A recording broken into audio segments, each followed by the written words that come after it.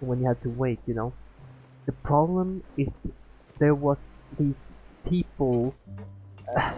They, I don't know how to explain it. They let's say there are these specific people I always know that Wow, always guess we're here again, have huh? There's a problems, real nostalgic like feeling to this with the place. cashier. They're like, I don't know, I do not did this, that, your name, please? The name, I'm like, bro, Looks like you've come been missing us. on.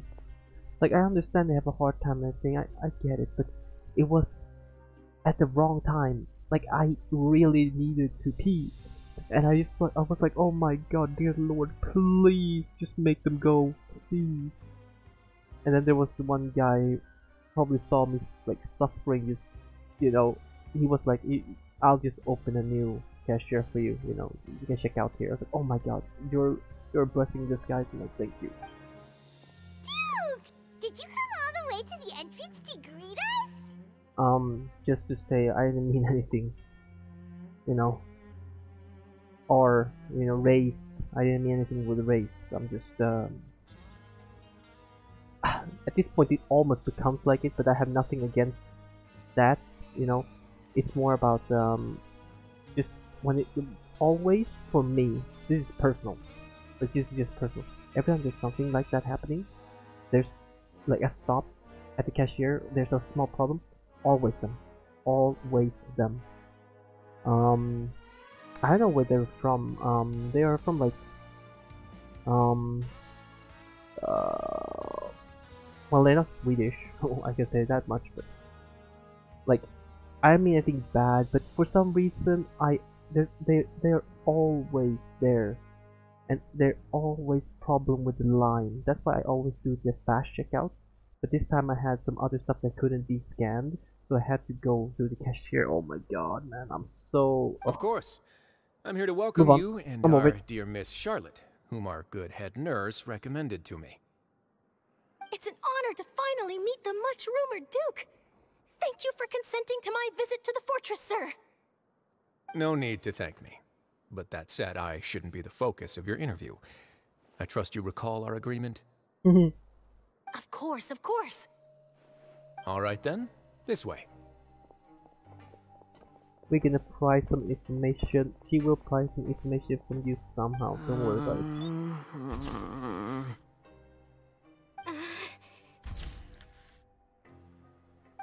The two lovers, huh? No need to be so nervous. I've already taken all the photos we need. The two lovers. Miss Charlotte, do these pictures really need to be published on the cover of the Steambird? It would seem that Miss Lorvine doesn't want her face to appear beside that of Mr. Jurier. Sir, please don't say things like that. But it looks like dear Mr. Jurier denies it. Might this interview be very important to you then? No, I just... This is my first time being interviewed, and I'm very thankful to the Steambird for... Now, I might not look it, but I actually did meet Mr. Edwin once. And I'll be honest, I enjoyed chatting with you more. You've definitely got more of that genius vibe going on. Oh, how nice. The boat that brought about a miracle, the ark that saved the people. Why, you recreated a myth back there, like an emissary of legend. Damn. Still, if I might ask, where's that flying ship now? Huh! Looks like Charlotte's trying to get herself another exclusive scoop. I have to apologize, but that ship is presently in the bowels of our factory. I'm afraid it won't be easy for you to get a shot of it. Really? Well, then in that case, could I have an interview with you to make up for that loss? She really doesn't know how to squeeze up. Wait, she really does know how to squeeze opportunities for all they are worth. You already know my answer, I'm afraid. Best you interview our head nurse instead. Or perhaps you'd like to take another photo of this couple of researchers? Couple of researchers? Did you really have to use the word couple? Well, then, 2 solo photos will do. Damn. Is my hair messed up? Please, someone help me have a look. Things sure are getting pretty before. Mhm. Oh, seems like everyone's here. Would any of you like to try this new drink I came up with? Ah, Sijween. You will be in my my Hey, Miss children's Charlotte. team. Why don't you, That sounds weird. take Every some sounds pretty weird. photos of our head nurse? Doomsday, yeah, that's my team's name. Doomsday, you will be in my Doomsday team. Sure. Come on, Miss Sijween. Over this way. Let's find a brighter spot.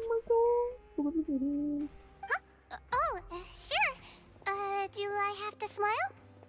So, how have things been at the fortress? Same old, as you can see. Fontaine's undergone some changes, but this place is still more or less the same. Other than that flying ship, it got a tad too much attention, I think. So the #1 leader now is technically Nervalek for Fontaine, right? So if you were to try to refer, would they? No, I don't. I think they would stop doing well, or I don't know. Will they keep doing Farina as as pretend? Because I don't think that's gonna work anymore, right? Because everyone now knows.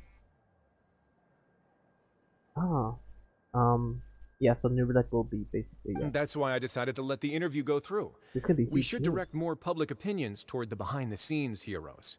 Am I right, Mr. Jurrier? Miss Lurvine? You're too kind, sir. I believe that you too should have your day in the sun. Not that you would want that, which is a pity. I'll just leave the spotlight to you two.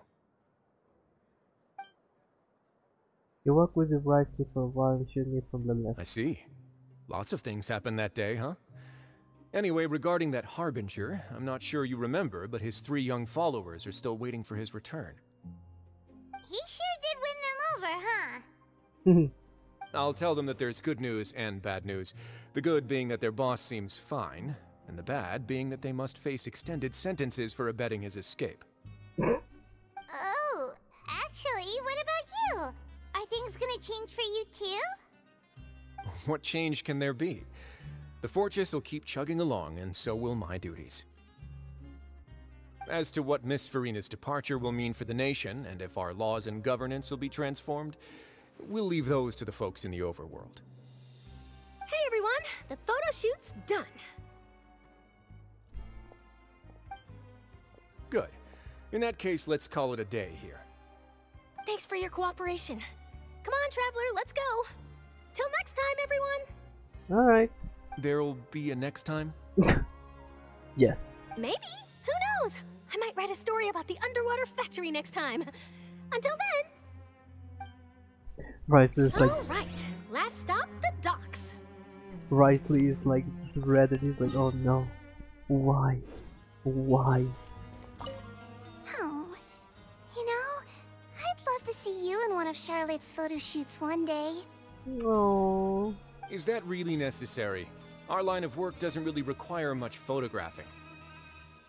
It's precisely because we don't need the picture that they'll have value as keepsakes. You don't really look all that opposed to the idea, Maybe I'm just happy that I managed to once again avoid the spotlight. I think this happened to interview your went sound? well either way. Yes, you successfully kept prying eyes away by using Mr. Jurrier and Miss Lurvine as shields. Very good. You should be happy for them. They have a bright future ahead of them. Yes, of course.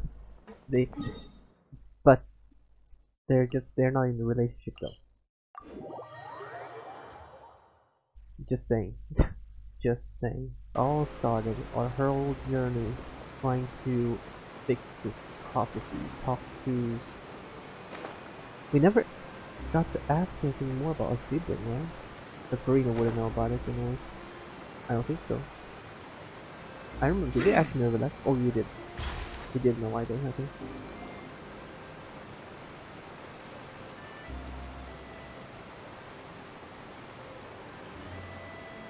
I didn't see them! They really are here! How did you know? Navia mentioned that she stayed in touch with Linny and the others after working together. Apparently, they've been at the docks distributing these strange pockets the whole time since. Traveler, Paimon, Ah, and Miss Charlotte, too. This still kind of nostalgic. Would you like a magic pocket? What sort of gadget is it? It's a wondrous bag that can be used to carry many things. The water level has returned to normal, but if you see any of your things floating around, you can use this to carry them. Or you could trick a friend into doing it for you. Trick a friend? I wonder which of my friends would fall for that.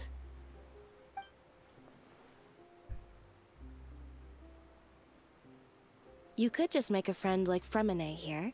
Isn't that right, Fremine? Is this what you meant by, I'll help you make some more friends? To be honest, that sounds pretty sweet. Could I have your contact, please? Oh. Sure. Please, write down my address. Oh, sweet. You sure That is are sweet. working hard to help Fremine socialize. That's so sweet. He was the one who proposed doing this. He even wants to assist in our magic shows. Ooh, sounds like that would suit him. Yes, I was planning to first introduce Pear as an assistant, and later Fremine himself. In the future, I think we can leave underwater escape magic to him too. That said, would anyone want to see a diver escape underwater? Maybe. Oh, it'll work out.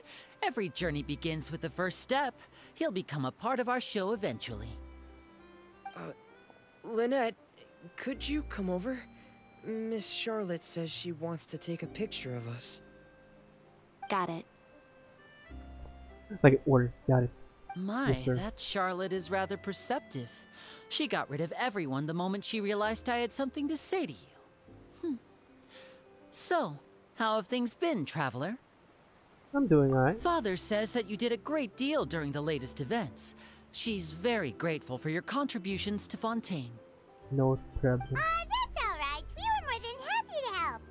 So, what's she doing now? Oh, I guess you haven't heard.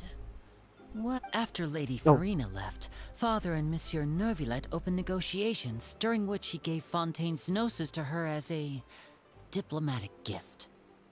Hi? What? Wait.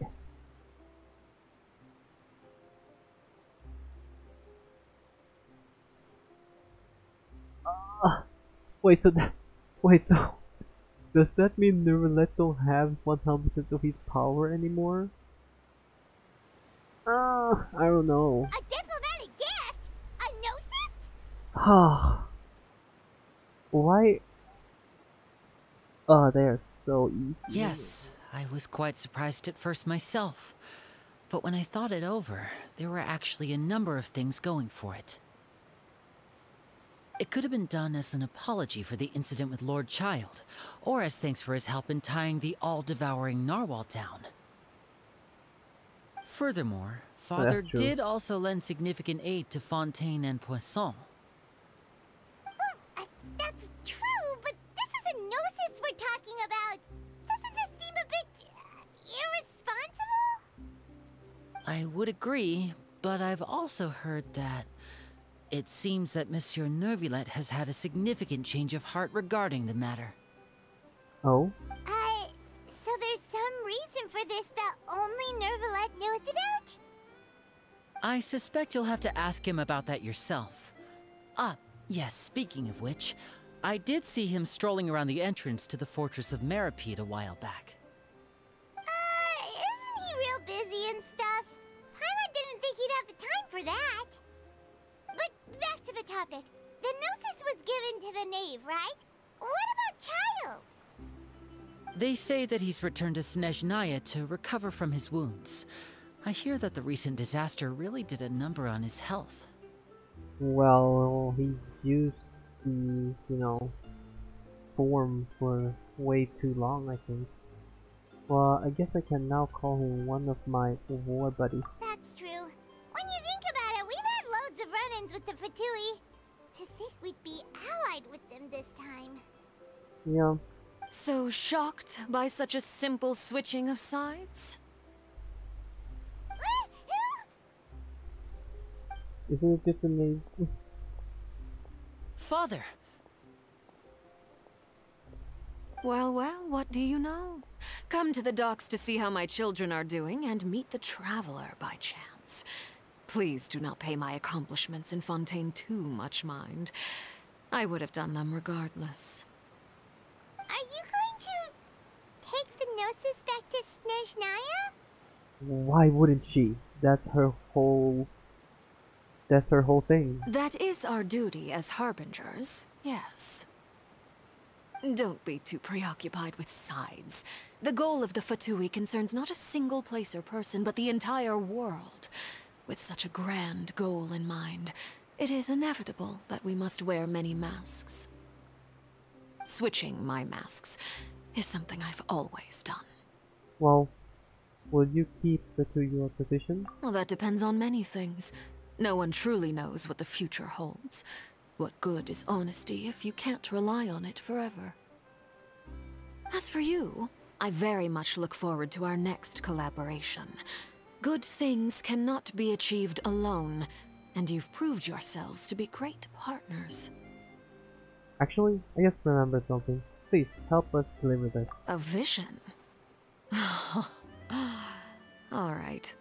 I'll remember to return it. Thank you for keeping it safe for him this entire time.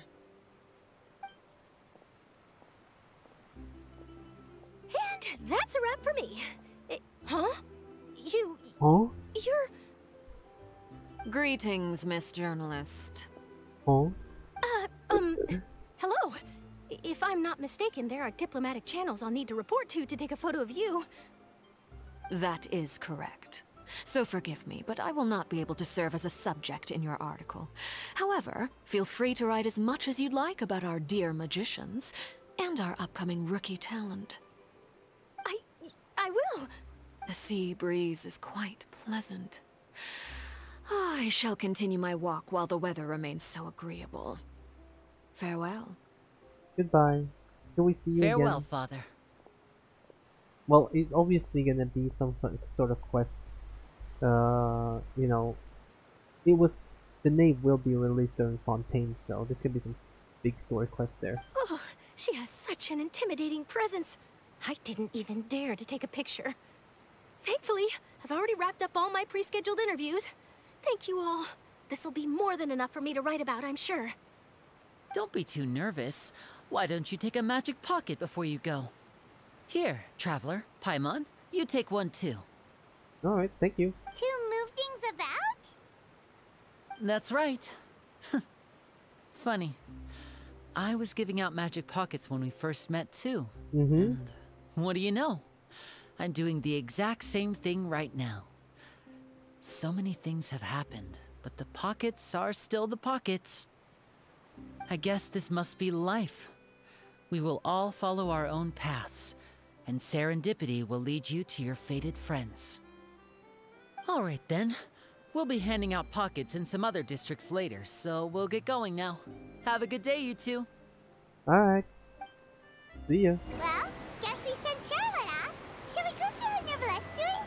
As long as he's not so busy that he doesn't have time to chat anyway. Yeah, we need to speak to him. This seems,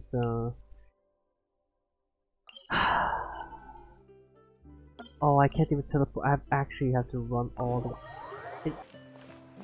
I don't like to be better. Because they both have their qualities. I'm lagging. It's not you. The entrance to the fortress! Ooh, he really is there! I'm gonna bring out some friends. Shower me with praise! What the heck? You can attack all the fire source? Dang. They're still attacking. So, you really are here, Neverlet! Paimon didn't think you were going to have free time this hour of the day. Really? Oh, I suppose you must have met Mr. Linney. He took the time to greet me earlier when he passed this way. In any case, you came at a good time. I was just considering reaching out to you to set up a meeting, so I may explain some things that I haven't had the time to before. Explain. Paimon you being busy and all. Alright, let's have it then. How was Fontaine actually saved? The whole business is still quite the mystery to us. He's like, actually, I just delayed it even more. It's gonna come back around. It is strange how words can often leave a bitter taste in the mouth when it finally comes time to say them out loud. Now let's die softly before telling you the truth concerning what he saw that day. Most of the Lord received the heavenly principle and used the free endless performance to save Fontaine. So that's what happened? I only saw Farina's part myself. Focalord destroyed the divine throne of the Hydro Archon and restored your power to you, transforming you into a fully fledged elemental dragon sovereign! Yeah, but doesn't the part of the power contained in the Gnosis? No? Or does he still have the full power? They restored it, but because what I remember was that the Gnosis was imbued with the power of the Sovereign Dragons, part of their power, you know. But That's how Paimon they still are doesn't so quite strong. get The what Archons you are so did strong to save the and powerful. Fontanians from dissolving. For me, the authority of the ancient dragons refers to absolute control over the hydro element. Fontanians were incomplete humans born of Egeria's use of the power of the primordial sea, with constitutions similar to that of mimics. But so long as those primordial energies remain within them, I could use the ancient dragon's authority to grant them true blood, after the fashion in which life was first brought into being on this planet. Oh, wait, so all of them actually became real humans now? Like actually. So they shouldn't be affected by the primordial sea anymore, right? Or in other words, when I gave my verdict, Fontanians became true humans, yes, and thus would naturally no longer be dissolved by water from the primordial sea. Yes, yeah, dude. Focalor must have counted on you to make that decision as well. Your verdict was the key to making the prophecy appear to have come true while saving everyone.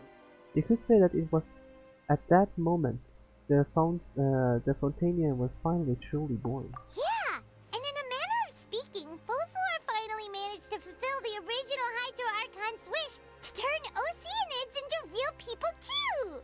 Yay! Oh, don't. It seems from your expressions that you still have more things you wish to ask. Yeah, I have a lot. Ask away. I will tell you the truth as I know it. Oh, here we go. Here's the end of it where you just get to ask for everything. Alright, let's start. About the initial verdict that was passed on Child. I have investigated his case along many avenues, and I have learned that he once fell into an unknown chasm when he was young. There, by chance, he awakened the all-devouring narwhal. Oh. But whether it be by sentiment or reason, that should not have been enough to consider him the root cause of the disaster. At most, he would have had tangential liability. As for the judgment passed by the oratrice during the trial, whether it was due to that liability by association, or Focalor deliberately using him to buy time for us on the assumption that he would be able to hold the creature off, I cannot say. Guess Focalor had Fontanians in mind the whole time. In the end, it was thanks to her that they finally became real humans. Hang on a second. Paimon suddenly got another question. Back when Fontanians hadn't yet become real humans, were the children they had also transformed Oceanids? Life has always flowed like water. Do you recall how Fontanians would often come to the Fountain of Lucine to pray for children? Yeah. Lynette said the fountain is where all the waters in Fontaine converge. In truth, even those couples did not know that such prayers were no mere custom, but instead a form of ritual. Those Oceanids who were blessed within the spring water would later descend as new humans in the coming months. Paimon sorta gets it now. Either way, seems like this ritual won't be of any further use, but it'll probably live on as a local custom. Ask away. I will tell you the truth as I know it. About Fontaine's future. Yeah, about that. Risley said Farina has already left. What's that all about? Ah, Lady Farina. The people are only aware that her death sentence has not been carried out. She abdicated the post of Hydro Archon and left affairs related to that title to me, before leaving the Opera House. That means the title of the Hydro Archon is Nervalet. Yeah, yeah. The true Hydro Archon. Let's go. I related Focalor's Our words Lord to her and Savior, faithfully and completely. Nervalet. After hearing them, she seemed neither saddened nor comforted. She simply said that she was tired and needed to rest. Oh, yeah. He deserves to rest. Having said that, she then packed her things and moved out of the Opera House, not unlike how an ordinary person might. Oh, what?